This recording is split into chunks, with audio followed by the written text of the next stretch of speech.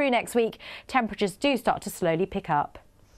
I feel like Bea should do that forecast with a hat and scarf on, shouldn't she? Thanks, Bea. Now, Amanda is back with your late news, but now, this is it, OK? It's time for me to say goodbye. Hashtag not crying. This has been my last programme for BBC Points West, and I wanted to say that we have been through a lot over the last 18 years, haven't we?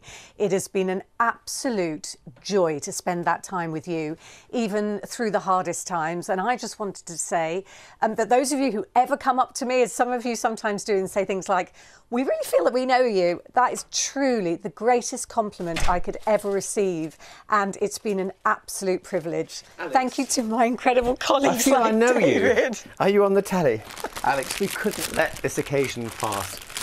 I popped down to the service station and I've got a few flowers for you. David, you're my telly husband and one of my best friends. I love you. I just wanted to say thank you from the BBC, from the viewers, and from me for everything you've done over the last 18 years. It's been amazing. You are as lovely off screen as you are on, and we're really going to miss you, so you must have lots of highlights. Oh, so many. Thank you, David. Thank you so much. That's a pleasure. We're going to have a little dance later, aren't we? Yeah, we are. It's been a huge amount of fun. Thank Look you at us very on much telly indeed. together again. I know. Who'd have thought it? I like it.